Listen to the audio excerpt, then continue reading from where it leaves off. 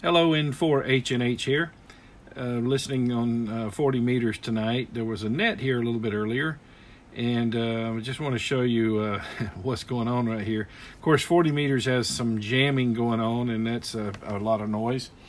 Makes me miss my noise canceller.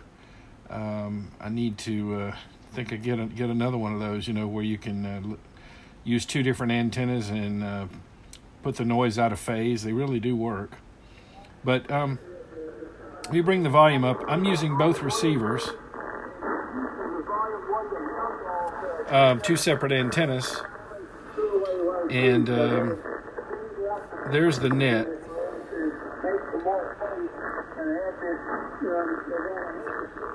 And you hear a little bit of grind in there from that jamming signal that's coming out of Cuba.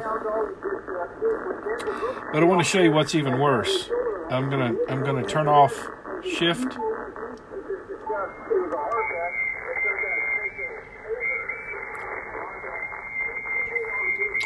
and width.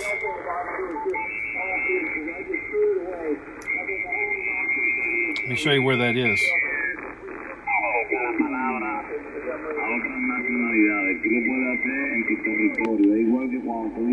7150. And there's usually a bunch of Americans in on this frequency at night, but I guess they've sort of given up. But let me move back up. So that's what I was dealing with, trying to listen to these guys. So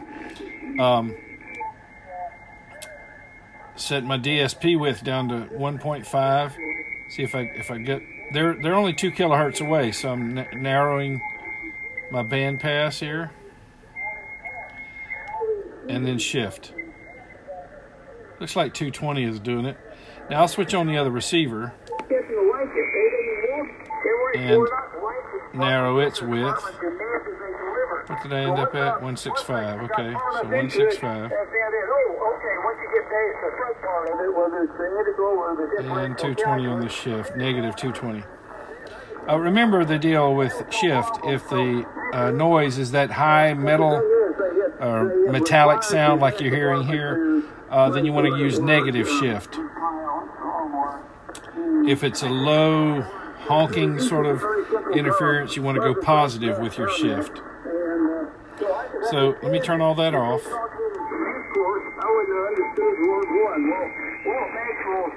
Now what I've done is I've assigned over here, you can see in the screen here, antenna 2 is assigned to the B receiver, antenna 1 is on the A receiver. Antenna 1 is my ZS6BKW, antenna 2 is my off-center fed dipole, which is a FRITZEL, FRITZEL FD-4, and it's the 3 kilowatt version. It's a very interesting book and very informative, but it requires somebody who's willing to understand what he's talking about in there about impedance and whatever else, impedance, reactance, and some other things. There we go. Much better. Now, I've also using some padding here, attenuation. I've got the A receiver set for negative 12, and I've got the B receiver set for negative 6. Now, the reason for that is, quite frankly, the ZS6BKW has more gain on 40 meters than the off-center fed dipole. It's an 80 meter off-center fed dipole. It is resonant on 40 meters, but it just isn't receiving 40 meters as well. The ZS6BKW is just the boss on 40 meters. So I'm essentially using the attenuation to try to even those out. So I'll tell you what, I'll turn all this off and take out the attenuation.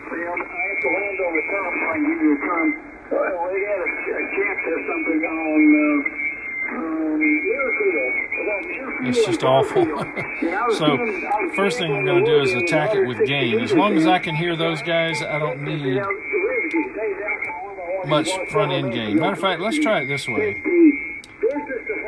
I'll go negative 12 on that one and negative 16 on the first.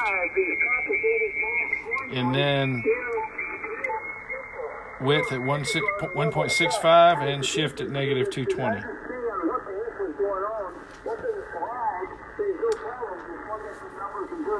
See, that's also helping with that noise we're getting from the jamming signals. And I haven't even tried the noise blanker yet. I'll go with wide noise blanker.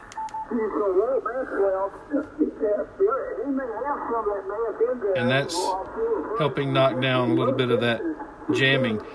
What I did was I went into the menu and I played around with this a little bit earlier. I've got the wide noise blanker. That's what MNB width is. I've got that set at 35 for the width and 50 for the level. You want to only run that level as high as needed because it does introduce some distortion. Any noise blanker will do that. It'll introduce distortion if you run them too high. And of course, also noise blankers have a tendency to degrade your selectivity. So you really only want to use it if you have to. But listen to that.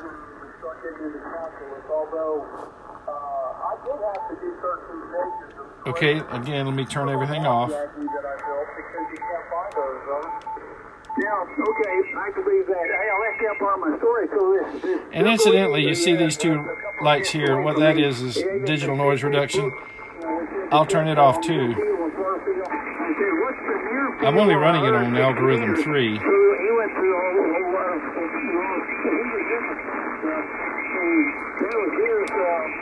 Digital noise reduction on both receivers. You know, it'd be nice if Yaesu would add a feature with when you have dual receive to allow you to put the signal on the B receiver out of phase with the signal on the A receiver, and essentially that would give you the same functionality that you get from the aftermarket noise cancelers that you can buy.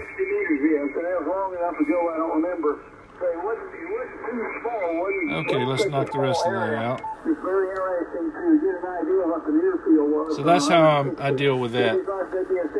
Anyway, just in case that might help someone, I thought I'd shoot a quick video about it. So here I am on the 40-meter band where there's a lot of noise, a QSO going on 2 kilohertz away, and not even in my language, and then of course the jamming signal. Obviously, ham radio would be more fun if we didn't have to deal with all the noise, you know, and the jamming and everything else going on. But it is what it is, right? As they say.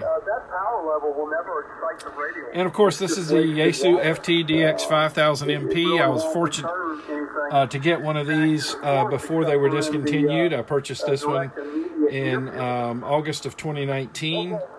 And have been absolutely thrilled with this radio, and I'm so sorry for those of you who are trying to buy one now and they're well, practically unavailable unless you find something old stock.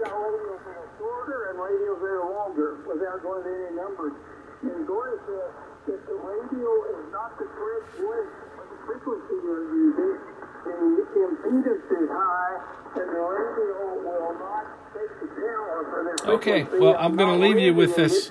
The way it sounds now, better than what it could be. It's not perfect, but, you know, we're dealing with a lot of interference. So I hope someone will find this video helpful and informative. Thank you, Patreons, for your continued support to help me keep this channel going. Just thank you so much for those of you who have become Patreons. And hey, you know, put the word out. If we get this channel, you know, get a good many subscribers to it, hopefully we can bend the ear of some of the manufacturers and start steering the development of some of these radios. For example, you know, asking if we can get the ability with a dual receive radio to be able to put the second receiver's signal out of phase with the first receiver, and that would help out with noise.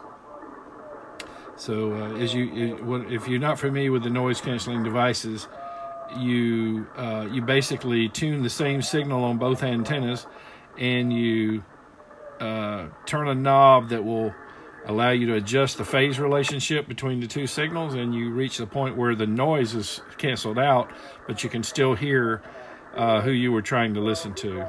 And those things really do work. They're available from DX Engineering. MFJ makes one.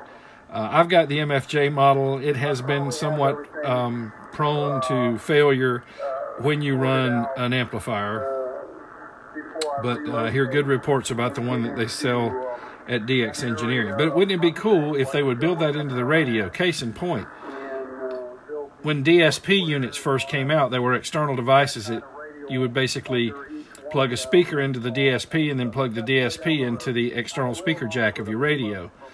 And then, well, the next thing you know, they're putting DSP in the radios. And so, you know, just over the years, some of the things like, EQs, microphone EQs, you know, people were doing it outboard. Now it's built in. So it seems like that, you know, the more and more that we try to do external to the radios, the manufacturers maybe picked up on that and started putting those features in the radios. So I think it'd be nice if we could get them to, with dual receive radios like the 5000, of course, it's out of production now, but you've got the FTdx5000, D and MP. You've got the, radios like the TS990S, and then ICOM's dual receive radios. You know, get those maybe through a software update. I don't know if they could do it that way. I wouldn't see why not, because they already have the ability to assign a separate antenna to each receiver. So maybe through a software enhancement, if we had the ability to, for example, use the multi-knob to do that phase relationship, just an idea. Like I said, the more we grow this channel, maybe we can get some of our ideas heard by the manufacturers, and they'll take us seriously. So I do appreciate your support. Again, thank you, Patreons. If anyone would like to become a Patreon, please go to www.patreon.com/N4HNH, patreon.com/N4HNH. And hey, please do me a favor. You have no idea how much this helps. So I'm told by more experienced YouTubers, the more likes I get, the more visibility the channel will get. And again, to just try to get the word out. So if you would like the video and subscribe, that helps as well. And if you do, don't forget to click the bell, and you'll be notified when I upload the next video. Hey, thanks for watching, and I appreciate that a lot. Appreciate your time, and I want to say 73 from N4HNH.